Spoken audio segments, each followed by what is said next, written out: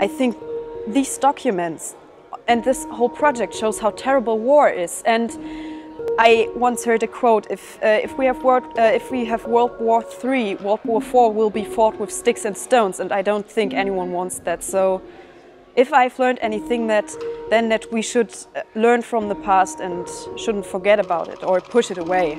I feel that we're a part of something big that helps preserve the history. Yeah, I definitely want to continue because I want to preserve the past and I want to know what happened and how people felt. I mean, it's more important to know the people's part of the story.